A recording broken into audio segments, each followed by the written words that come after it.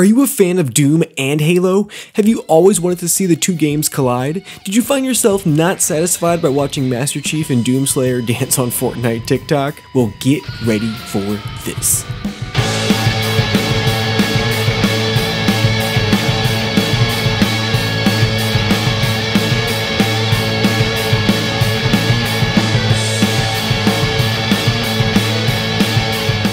This is Halo Doom, a mod that slams the world of Halo feet first into hell, and by hell, I mean Doom 2.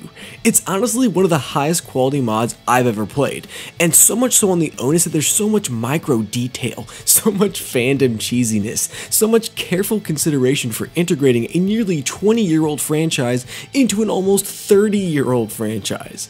Halo Doom modifies the base Doom 2 experience by implementing many elements of Halo's gameplay sandbox, all while re-envisioning assets from the nearly 20-year-old Halo history into the Doom style.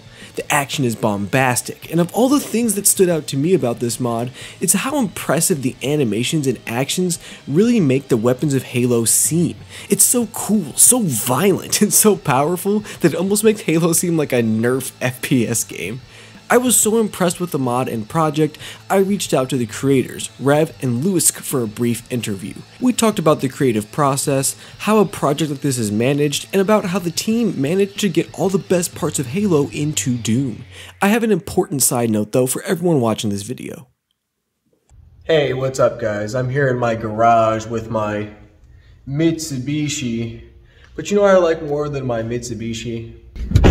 If you are watching the Ascend Hyperion YouTube channel this month, you should feel good about yourself because I'm giving all my ad revenue of January 2023 away to help fight child hunger. I'll be donating all the ad revenue from this month to No Kid Hungry, a very reputable charity I've read a lot about and feel very good about myself. I won't go on for too long, but I do come from a poor background and I understand the relevance, the impact, and the importance of programs like this in targeting and making sure that kids get fed. And it's not just the videos this month, which I will be doubling down on to make sure that we're hitting some type of good mark here. It's any video, all ad revenue against the channel. So thank you guys for your help with this, and let's get back to what we're doing. I don't actually wear glasses. Hello, my name's Revenge. I am the lead developer of Halo Doom. I am primarily responsible for the sound design, a lot of the gameplay decisions, the creation of art assets, rather that be commissioning them or jumble jacking them myself in Blender. We're hearing how many hats you wear and how you guys already have a system set up where you commission artists exterior to your immediate team. How many people are actually on the mod team for this project? It's me, Lou, 3 animators, Moa Dixon, Berserk, Morbid Angel serving as both an animator and a 3D specialist. We're modeling. So like, here's the funny thing. When I think of Doom, I think of everything being like pixel sprites, but you're saying that you guys use a process where you're converting 3D models to the final products we see in the mod. It's actually not that different from the original Doom. Like for instance, the original sprites for Doom Guy were based off of a clay model. Really? That's pretty cool. I guess that makes sense. That's pretty cool. So overall, a pretty small team, but doing a lot of work day to day. The development of Halo Doom. What does that workflow look like? How does your team kind of progress from stage to stage? Basically, we have a season system. This season in particular, season 3 that we're currently developing, is currently focused on like polishing weapons that are dated by Halo Doom's current standards, like the assault rifle especially. That one is due for a major overhaul. When I played through the mod, I know one thing I was really impressed with, or something I really liked seeing, is that you guys used not just a single set or a single era of Halo weaponry and styles. You kind of bring the last 20 years of Halo together in a variable sense in this mod. And the big question I had as I was playing through is what drove the decisions on what weapons got to be in Halo Doom and which ones didn't? How does your team make those decisions? Art style wise, I started with Halo Reach. because it was sort of that middle point between high def and low poly. Halo Reach's graphics have aged amazingly. So that's actually a really good point when I think about it. Yeah, if I did think of any era of Halo stylistically, that was probably the most apt to be brought into the Doom environment. It definitely is Halo Reach.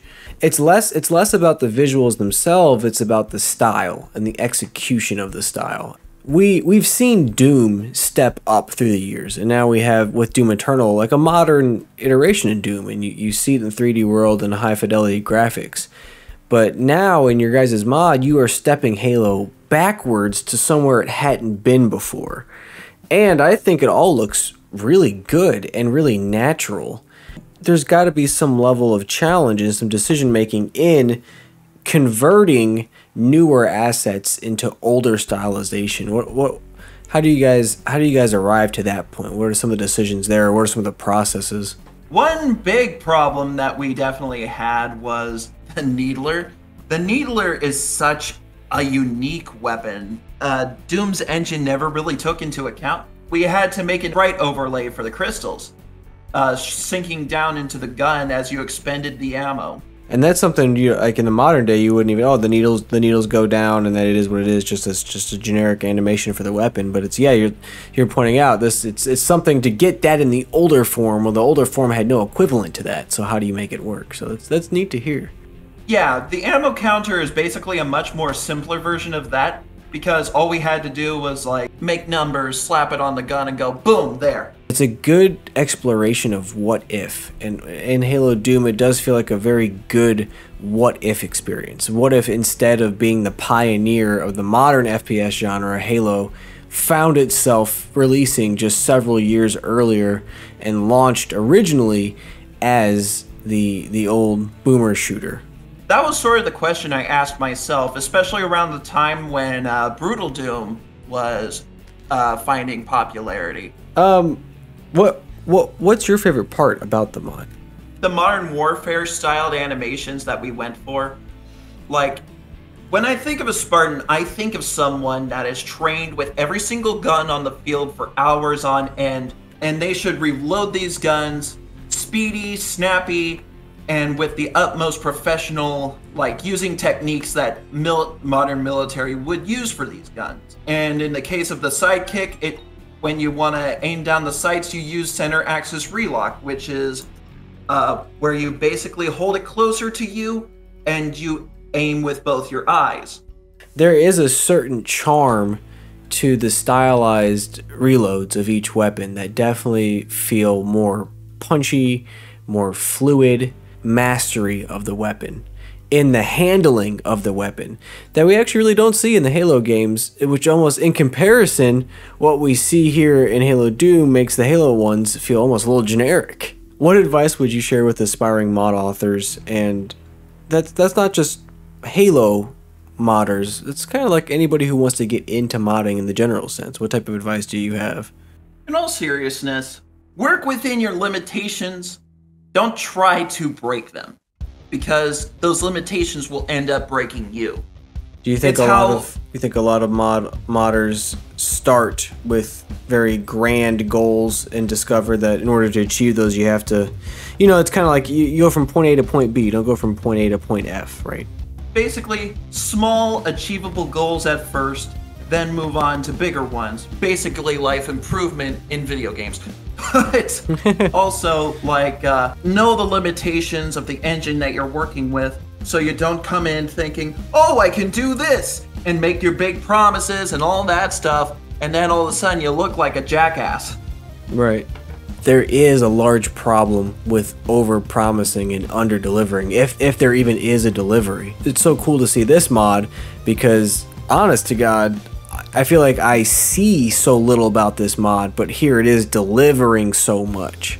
And that's extremely cool. I think that speaks more about the quality of it than not. That was the abbreviated interview with Rev and Lou. If you'd like to have the whole thing, let me know and I can post it in a podcast format style. You need to try Halo Doom for yourself. Seriously, I really do recommend this one.